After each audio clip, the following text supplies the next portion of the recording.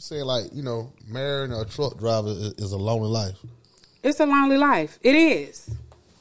If he's over the road, and then it's like, I feel like he got stuck in his ways because he was so used to not being with us that he was so distant.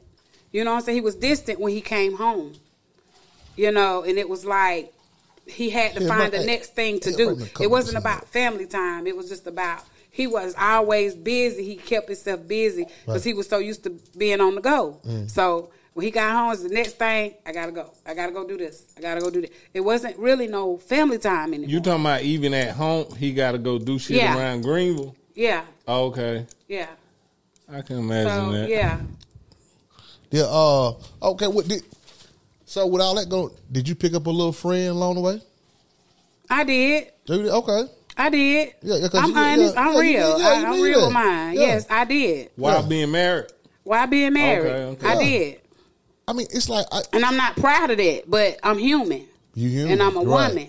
And, I know a lot of women who date truck driver. And that's just something that's going to happen. The nigga gone, she got needs too. You know what I'm saying? And women like attention. That's why, y'all on Facebook and social media and, if I ain't get what I'm getting at home, I need some likes. You know what I'm saying? So, but yeah. Appreciate it, brother. So, your friend ain't the reason why y'all got divorced? Absolutely not. The divorce was over before that. Okay. It was already over. Like, we both knew it was over. It was a discussion. Mm-hmm. Okay, so it ain't like you was just lonely.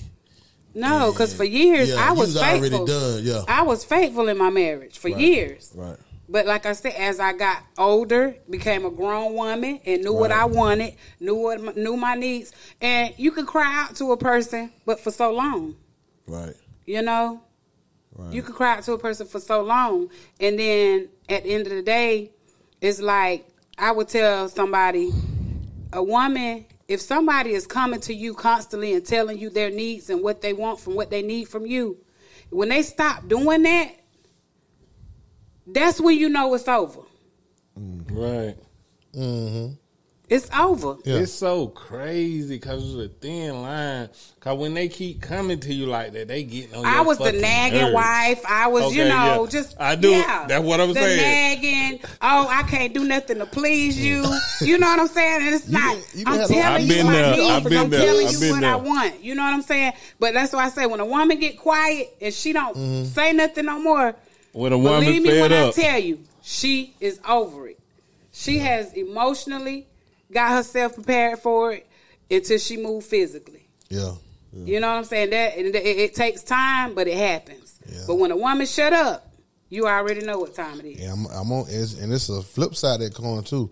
And like I always say, when daddy don't give a fuck no more, it's really a problem. You know what I'm saying? So, and I think we just both got to that place. You know what I'm saying? Like, it was. At least y'all called it quits. Sometimes it be a bad situation like that, and motherfuckers stay together 10 more bad years. I'm not gonna do it. 20 more bad years.